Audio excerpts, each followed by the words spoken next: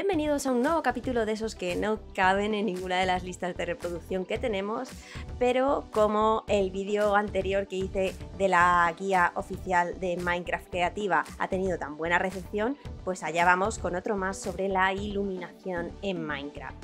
Hace unos meses os compartí un vídeo hablando sobre los colores que podíamos usar en Minecraft, que os lo dejo por ahí arriba y ha tenido muy buena recepción, así que quiero hablaros también un poco de la iluminación y qué bloques producen luz de manera natural dentro del juego. Así que para ello os he preparado esta línea que veis ahí y vamos a ir viéndola poco a poco. Antes de empezar a verlo, comentaros que al igual que sucede con el redstone, que viaja 15 bloques hasta desaparecer, lo mismo ocurre con la luz. Podemos tener diferentes emisores de luz y el máximo de bloques que van a poder iluminar a su alrededor es 15. Empezando con los que menos iluminan, tenemos todos estos. El brote de amatista pequeño, el sensor de Skull, el soporte de pociones, el huevo de dragón, el marco del portal de End y el champiñón marrón. Todos estos objetos, si los colocamos, van a emitir luz en un bloque a su alrededor y nada más. Continuando y subiendo un nivel más hasta 2 bloques, tenemos el brote de amatista mediano. Luego, el bloque de magma, que a mí me gusta mucho usarlo para colocarlo debajo del suelo y que ilumine un poco las habitaciones sin que se note. El siguiente nivel lo tenemos con el brote de amatista grande y luego ya el cúmulo de amatista. Por eso estas zonas de las cuevas están un poco más iluminadas de lo normal, porque tienen muchos de estos bloques. El siguiente nivel lo tenemos con el catalizador de Skull, que ilumina hasta 6 bloques a su alrededor. Luego, en el séptimo, tenemos la antorcha de redstone, la mesa de encantamientos, el cofre de Ender y el líquen luminoso. Todo ello, cuando lo colocamos en el mundo, va a emitir luz a su alrededor. Aquí en este nivel no tenemos nada, pero si combinásemos a lo mejor y pusiésemos solo un pepino de mar o una luz, podríamos conseguir emitir esta cantidad de bloques. Pero nos movemos a la siguiente, en la que tenemos la mena de redstone y la mena de redstone de pizarra profunda. Estos bloques, cuando los encontramos en el mundo, emiten luz a su alrededor.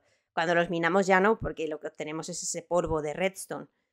El siguiente nivel, que ya estamos en el 10º, tenemos todo lo que es el farol de almas, la hoguera de almas y la antorcha de almas, más la obsidiana llorona. La obsidiana normal no emite luz, pero si hacemos un portal, sí que la luz del portal, que es esto moradito, sí que va a emitir luz, emite 11 de luz a su alrededor. Por eso son fáciles de encontrar si los hacemos en algún lugar que sea una explanada, pues se ve.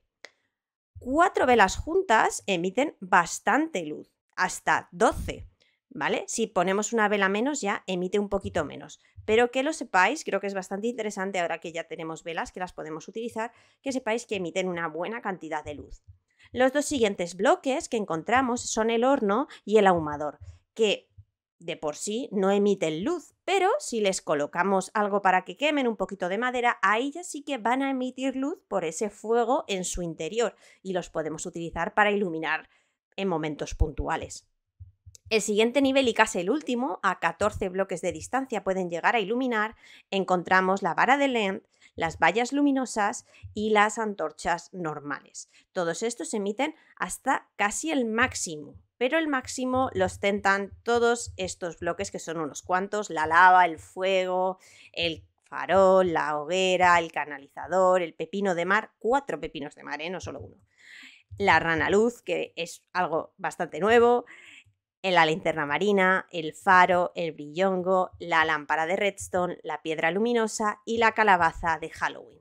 Así a simple vista, como es de día, tampoco estáis viendo mucho la diferencia, pero vamos a hacer que sea de noche para que veáis un poco lo que os comento. Fijaos que ahora esta luz, esta sombra, llega casi hasta aquí, pero veis cómo va decreciendo. Voy a subir un poco que creo que se ve de manera muy visual. ¿Veis cómo cada vez va siendo menos? Porque los bloques emiten menos luz a su alrededor. Pero aquí tenemos un poquito de luz. ¿Por qué?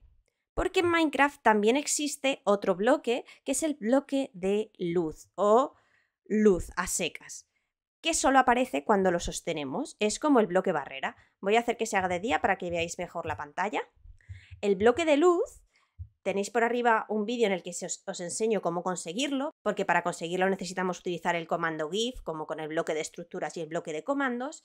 Este bloque nos permite configurar cuánta luz va a producir a su alrededor entre los valores de 0 y 15, lo cual es súper interesante y al ser invisible, cuando no lo sostenemos en la mano, nos puede servir para iluminar de manera oculta las cosas. Por ejemplo, yo lo utilizo mucho en construcciones con techos muy altos, porque así ilumino el techo por arriba, no se nota, no queda feo, pero el bloque de luz está ahí. Al igual que el bloque barrera, ocupa un bloque aunque no lo veamos y va a estar ahí siempre. Así que os lo recomiendo muy mucho si os gusta construir y la noche no le sienta bien a vuestros edificios.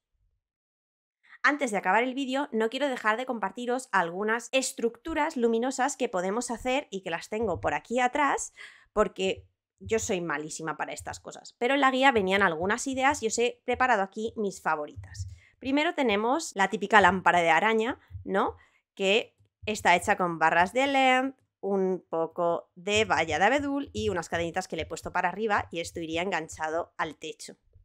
Luego aquí he hecho un proyecto de chimenea con unos barrotes protegiendo esa hoguera y bueno, luego aquí podríamos hacer que esta estructura subiese hacia arriba y esto lo incorporamos como esa chimenea en casa y el humo que va hacia afuera.